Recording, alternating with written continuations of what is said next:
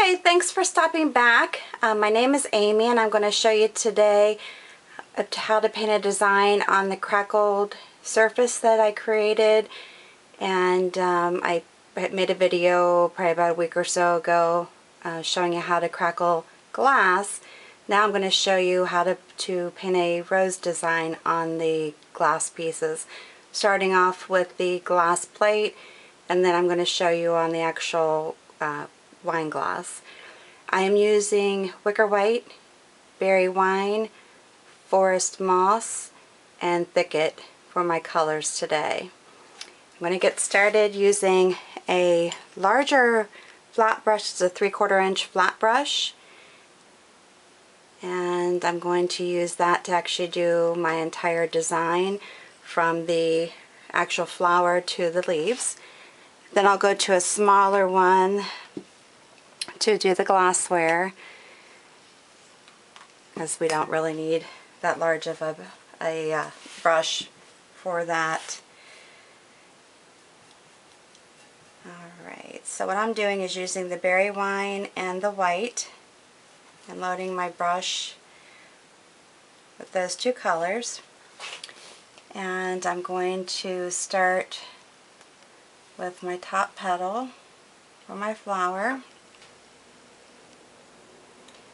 And again, this is a little bit easier on glass when you can turn it, as opposed to having to have a stationary piece if you're doing a wet wall or something that's not easy to move. I'm left-handed. Keep in mind that if you're right-handed, you might be starting your petals in a different direction, the opposite of what you're seeing me do here. A lot of times I have a tendency to do things in a different direction because I am left-handed as opposed to somebody that's right-handed. You don't often realize that when you're left-handed until somebody points it out. Wow, you're doing that different than me. Well, I didn't even realize it. But yep, I guess I am.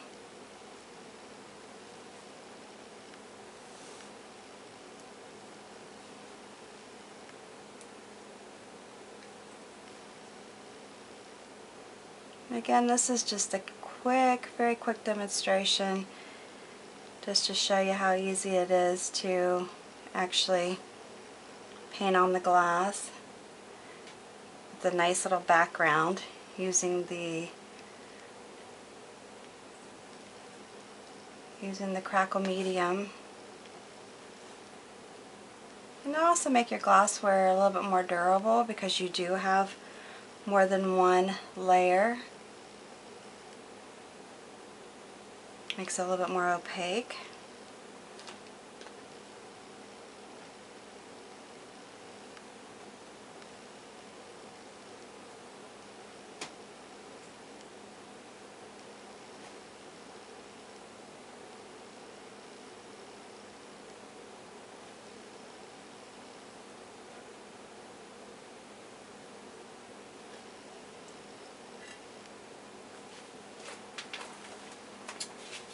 And like you can tell, I'm doing this very quickly, trying to keep the demo from being too long. Especially since I'm going to be doing it on both the glass.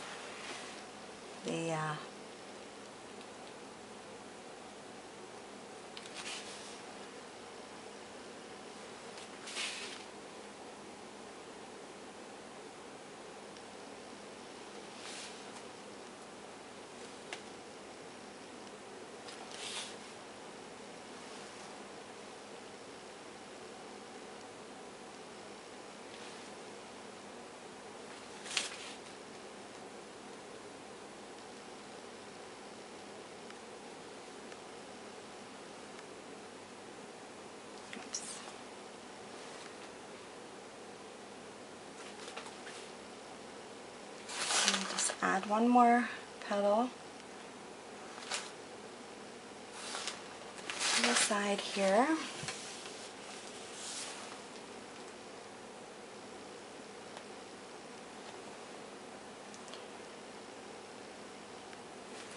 And there you go. I mean, you can add more to it if you want to add some buds and that type of thing, but again, I'm just trying to keep it relatively simple and quick so that my videos aren't too long. Don't want to bore you.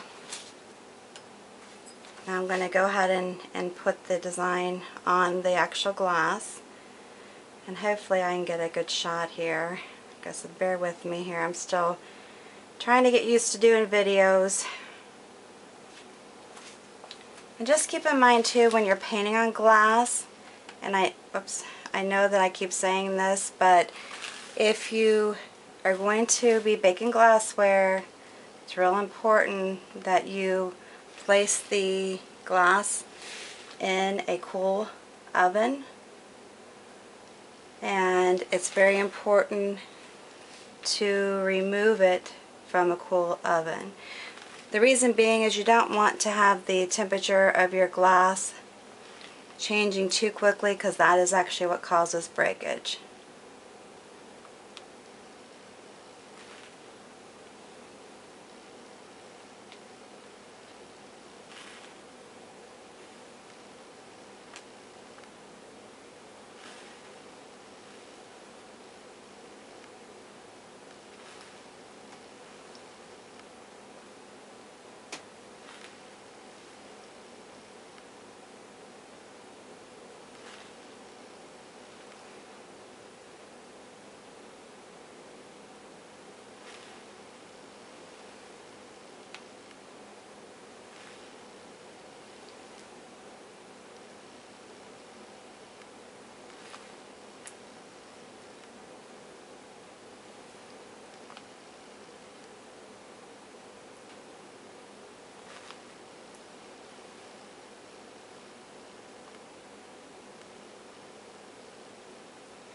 Again, I'm using Folk Art enamels.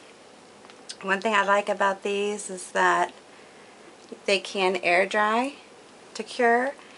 If you do that though, keep in mind it does take 21 days for them to be fully cured, meaning that not that you can't use the glass or that it's not going to be dry to the touch, because it will. It means that you should actually use or hand wash them instead of using the dishwasher for at least the 21 days.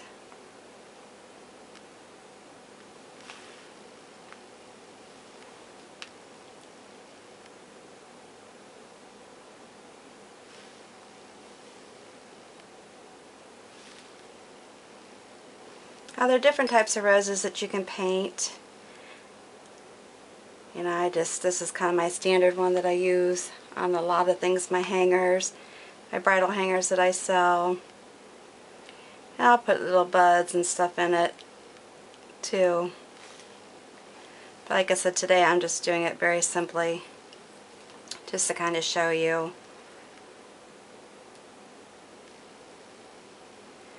And again, you can go clear around your glass, just do the design on the front of the glass. It's really up to you as to what design you want to have created. You know, you can do a set that's very similar. You can do them where they're different so that everybody knows which glass is theirs. It's really up to you. Let me know if you have any questions. Thanks for stopping by. Have a good day.